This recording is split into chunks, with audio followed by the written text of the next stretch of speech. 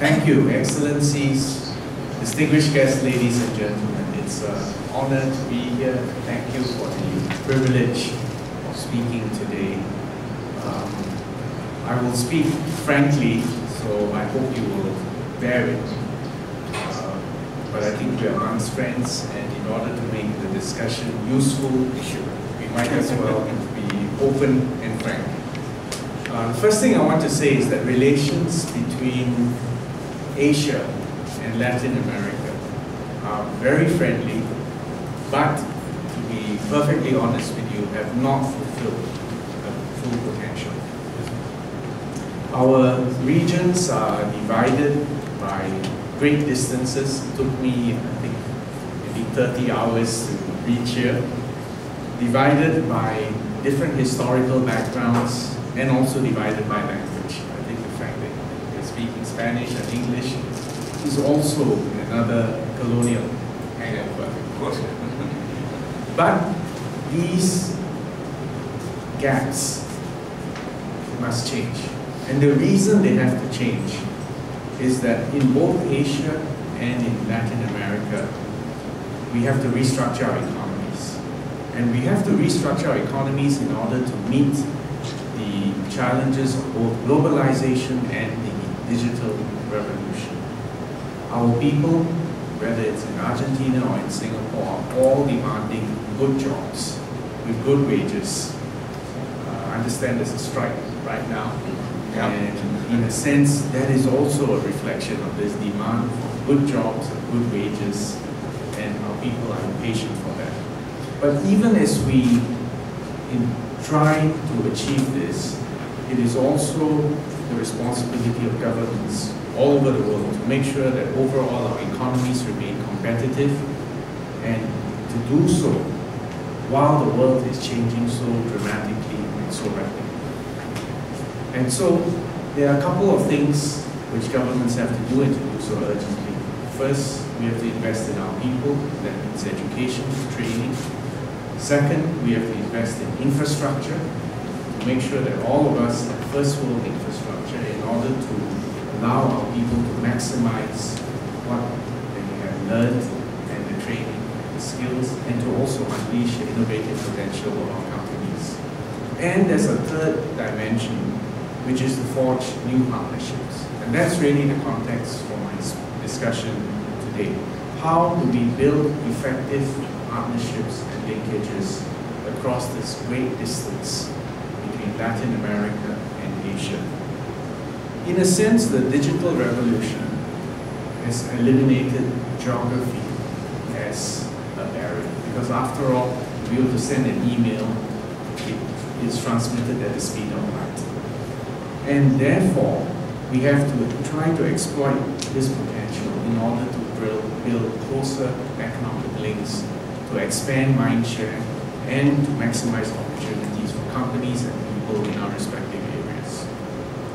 Let me deal first with the challenges and the opportunities in the changing world. We all know, or at least politicians should know, that there is a rising global tide of protectionism and narrow nationalism, and very often couched in populist terms. This represents a negative reaction against global trade, against economic integration, in fact, against the very whole process of globalization itself. We've seen the frustrations expressed by people who feel that they have not benefited fairly or not benefited quickly enough from the processes of globalization and trade liberalization. We have seen a withdrawal from multilateral trade deals and calls to move production back home. All this represents the fact that the previous global consensus on the benefits of free trade, on economic integration, on building bridges across regions, this global consensus is now under deep stress. Our countries also face many transnational challenges. For instance, climate change, terrorism, religious extremism. epidemics. And these global challenges are reminders that actually we can't solve this by isolating ourselves, by retreating behind protectionist walls. So we need to recognize that the global economic environment of today is shaped not by developments in any single region, but will be shaped by the major economies in Asia, Europe, and the Americas.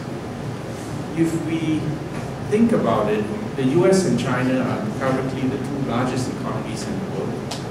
And in fact, they are the major trading partners for many of us in Asia and in Latin America. In the case of Singapore, China is the largest trading partner. In fact, Singapore is the largest foreign investor in China. I believe in Argentina, China is probably your second or third largest trading partner. Now, it's important to bear in mind that small states like Singapore, just 5.5 million, or even medium states like Argentina with 43 million. The brutal truth is, in the global economy, small and medium-sized states are really price takers. We're not price makers, we are price takers. And therefore, what policies and the nature of the relationship between the US and China matters a lot to us. If they have a positive and cooperative relationship, it'll be better for us.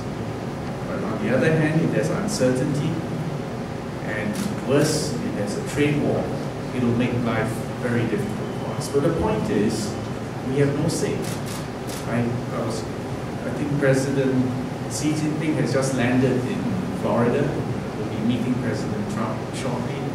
I am sure people all over the world hope that meeting goes well and they achieve an effective modus vivendi and give stability, confidence, and opportunities to the rest of us. But just remember, we have no say. We just have to cope and deal with whatever they decide, whatever actions and consequences arise. Now, having said that we have no say when we are dealing with, engaging with superpowers, we actually do have a say on our own domestic policies, and we do have a say in the way we relate to one another. And the point I wanted to make today is that we need to look beyond our traditional frameworks, and we need to find like-minded partners to forge these new paths. And that's really context for my presence today and for my visit to Argentina, because we are like-minded, but to engage with each other in a significant way actually requires us to break beyond our traditional frameworks, where we actually do quite well, but in our respective spheres, not sufficiently engaged across the barriers of geography, history, and language. Actually, these are not really new ideas. If you think about it, FILAC, the Forum for East Asia, Latin America Cooperation, was established in 1999, a long time ago. And its objective was to stimulate interaction and to promote greater interaction linkage between Asia and Latin America. These objectives are still relevant, but the context has changed significantly. And I want to submit to you that it is important for us to maximize what we can in order to step up relations, and we have to do so especially now when there is a growing anti-trade sentiment in many parts of the world. So it's more urgent that we proceed on this agenda now. We have to make the case that free trade expands opportunities for everyone, and we also need to recognize politically that just having growth, even if it's high growth rate, is not enough, because the fact is that free trade can often have differential impacts on the different segments of our society. And therefore, the political challenge for all of us is that even as we pursue free trade, we need to make the necessary domestic arrangements to make sure that no one gets left behind. So it is a stark reminder that foreign policy or trade policy actually begins at home.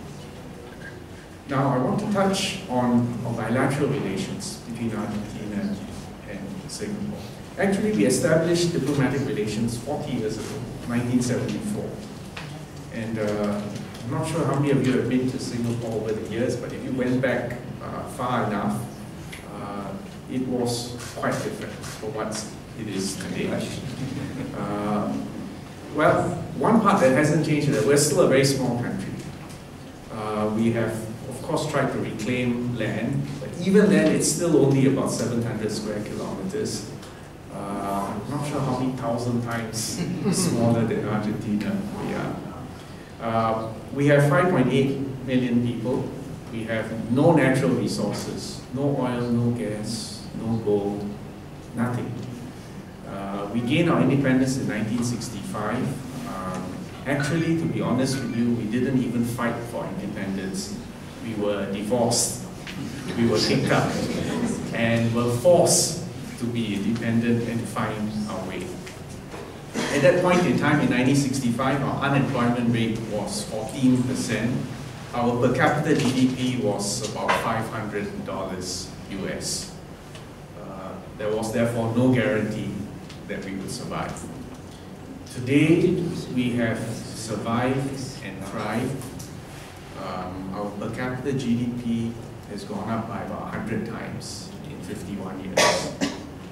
Our success, we believe, reflects the great investment in human capital, in education, in political and social stability, in building an attractive environment for businesses, plugged into the global network, a government that has been obsessed with integrity, with competence, and the fact that if your people have to work very hard, your leaders also have to demonstrate in a transparent way that they are honest, they're doing their best. It doesn't mean we get everything right, but a track record builds up over the years.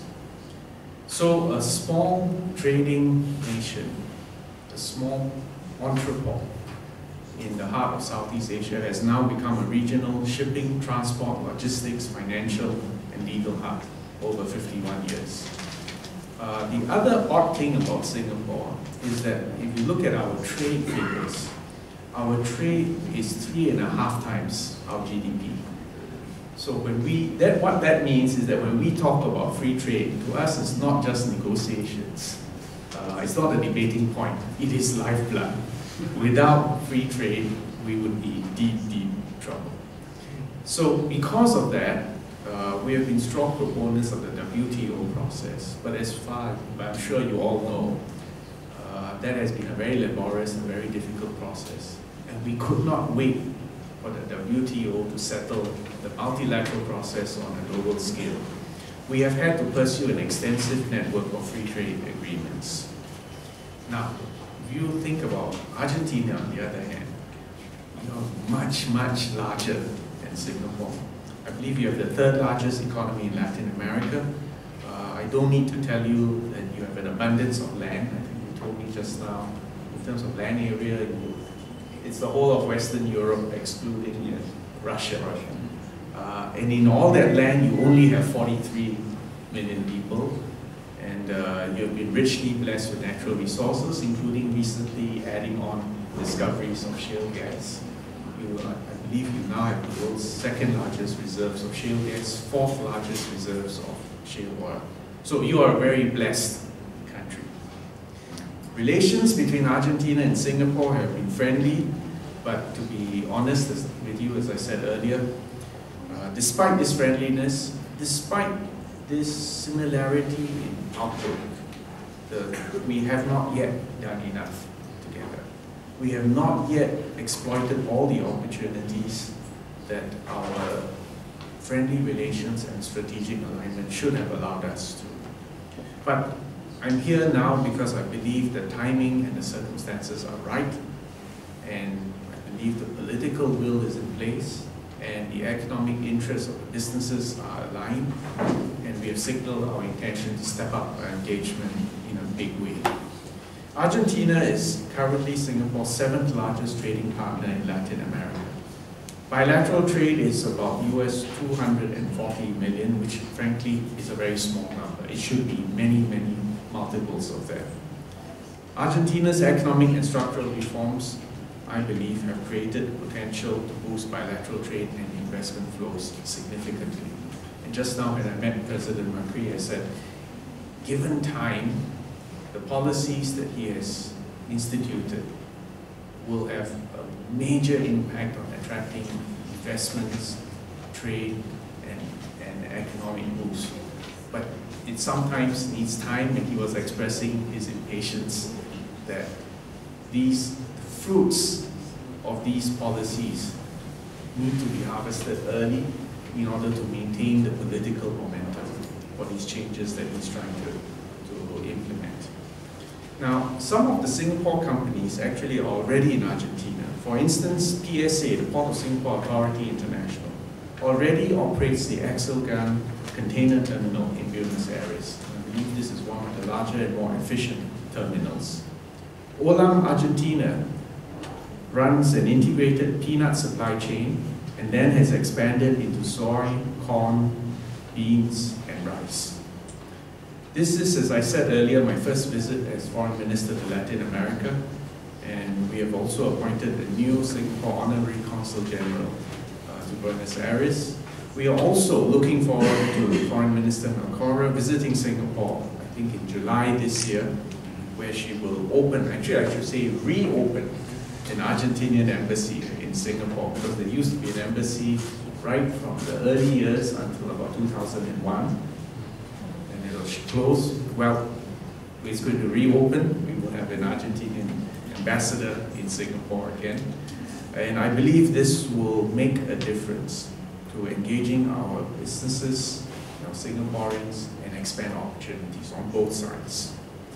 There are possibilities to do more, not just in trade and investment, but also for us to work together on third country technical cooperation, on food security and safety, on student exchanges, and on interesting and innovative projects for the digital economy. We believe that these steps will take our relationship to a much higher level. I am very encouraged that Argentinian companies such as Tenaris and Grupo Bago have already leveraged on Singapore and are using us as a gateway to Asia. Because Singapore is so small, all the foreign companies who come to Singapore are not actually only targeting the Singapore market, but they're really targeting a much larger Asian and Southeast Asian market. And we believe this makes a compelling case because of our strategic location. And actually, if you look at the flight routes, half the world's population lives within a 7-hour flight radius of Singapore. And Singapore is a capital exporting country. As I said earlier, we are the largest foreign investor in China. We're also one of the largest foreign investors in India and in several ASEAN countries. So, basing your companies in Singapore, networking with us, I believe will help you navigate the business and investment opportunities throughout Asia. We offer a business-friendly and favorable investment climate with a strong rule of law, sanctity of contracts, intellectual property protection, an educated and highly skilled workforce. Our union membership, by the way, is growing, but the strikes are very infrequent. In fact, our special, what we call tripartite relationship between the unions, the employers, and the government is one of our secret recipes to competitiveness. So, worth coming to study. We are also plugged into regional markets, operating environments and business networks, and many thousands of multinational corporations from America to Europe, in fact, have their regional headquarters in Singapore and use Singapore as a base to access the Asian market and Asian investors and consumers. So I'm really here to do a sales pitch to encourage Argentinian companies to use Singapore as a springboard into Asia.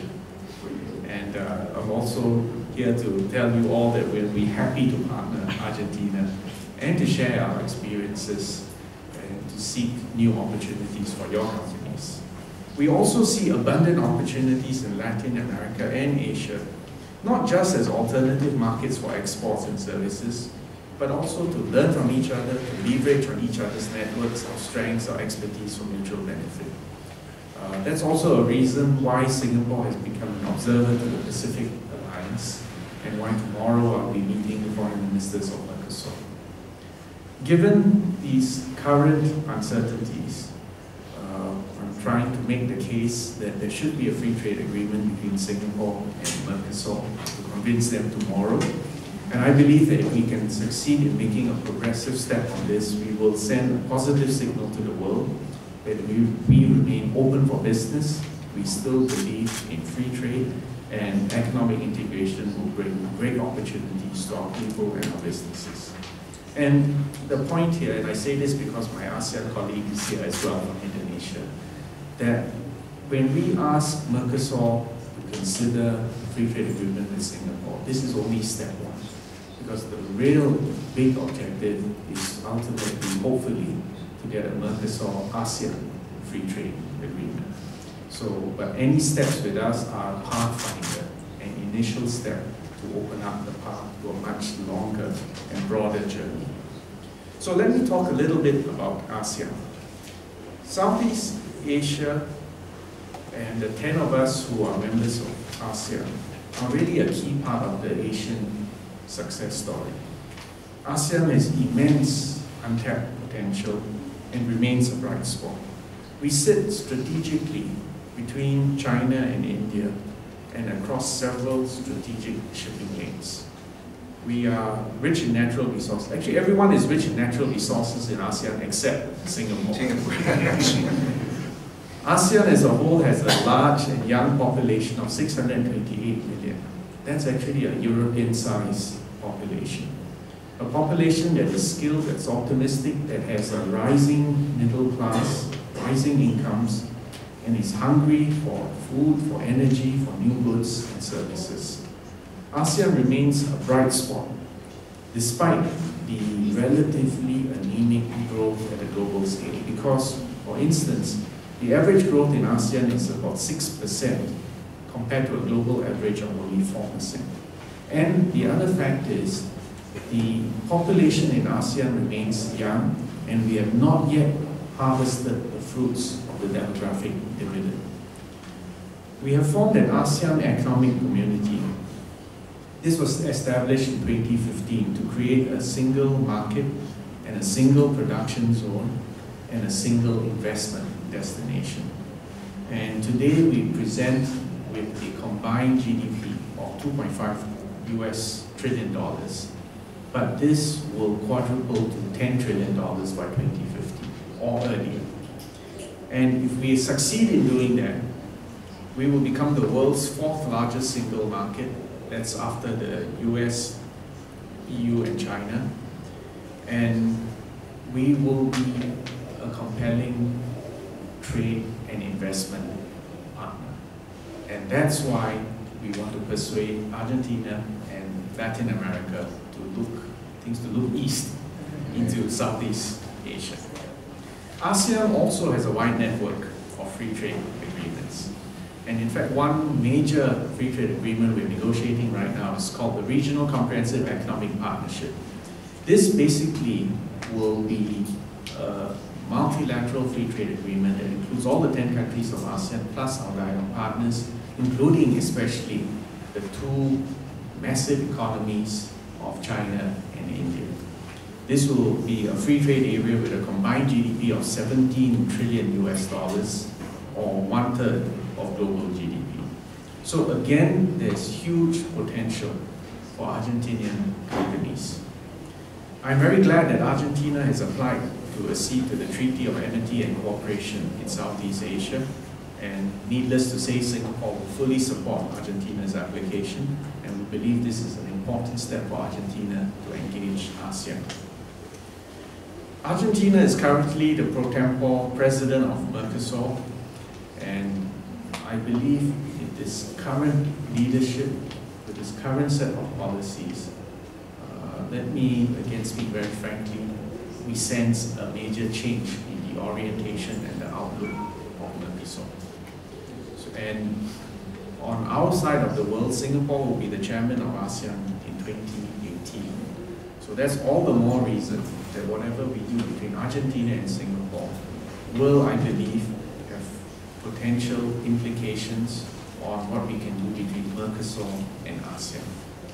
And we need to find new ways and more effective cross-regional cooperation, which I believe will deliver rich dividends in the years to come. Singapore and Argentina have also cooperated very well in multilateral fora at the UN. We've supported each other where our interests are aligned, and we will continue to find platforms where we can do more together. In today's world, we need diverse players to come together to facilitate solutions in a constructive way.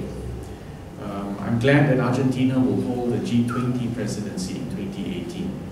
Singapore has made useful contributions and played an active role in past G20 meetings as a convener of the Global Governance Group. The Global Governance Group has helped to channel the views of a broad range of countries to the G20, making the G20 process more inclusive.